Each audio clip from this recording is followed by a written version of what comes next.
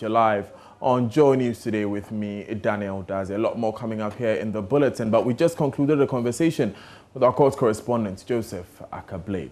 Now, 20 NDC minority MPs, including their leader, Haruna Iddrisu, have been charged in court over their march to the Electoral Commission ahead of the Electoral Commission head office, on 22nd December 2020.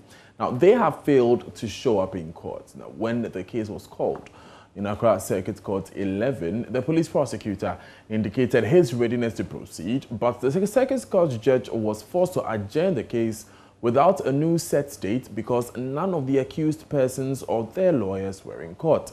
The NDC MPs walked from Parliament House to the EC head office and broke through a police barricade to present a petition to the EC.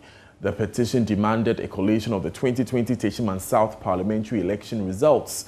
The police, in a statement of offense, accused the minority MPs of failing to notify the police before holding a special event contrary to sections 1, 2 and 9 of the Public Order Act. The police have also charged them with unlawful assembly contrary to section 202 of the Criminal Offences Act. My colleague, Kweku Asante, was in court and has joined us live with more. Kweku, what happened in court today? Daniel, so when the case was called today, it was expected that the 20 minority MPs, including their leader, Haruna Iddrisu, will be present to answer the charges that have been leveled against them by the Ghana Police Service. Of course, we were expecting that the minority MPs would claim that they are not guilty and also appeal for or apply for bail. But that was not to be. As over an hour when the court started, none of the minority MPs or their lawyers were present in court. And so it had to be that because this was such a case that both parties or both sides had to be in court for this preliminary hearing, the court could not have proceeded without the involvement or the participation of the minority MPs or their lawyers.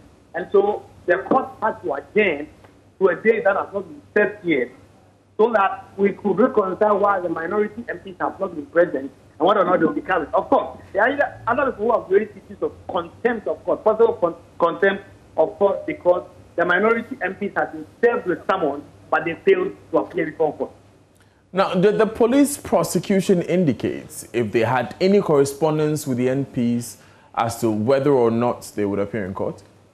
Right, and that was one issue that came up. The police prosecution also had no idea at all, at least officially, that the minority MPs were not going to come. But of course, just today, or last week actually, Rasuba, the member of parliament for Mumu constituency, had actually indicated that his colleagues, the 20 minority MPs who are in charge, were not going to appear before the court because the CID has not officially written to the Speaker of Parliament to seek leave so that afterward they can be released to go and attend to this issue in court. And that they are currently in Parliament serving their constituents and dealing with legislative matters. And so officially, the police CID or the police prosecution in court did not have any idea that officially these minority MPs were not going to come. Asante, thank you very much for bringing us those details from court. Kweku is our correspondent in the newsroom.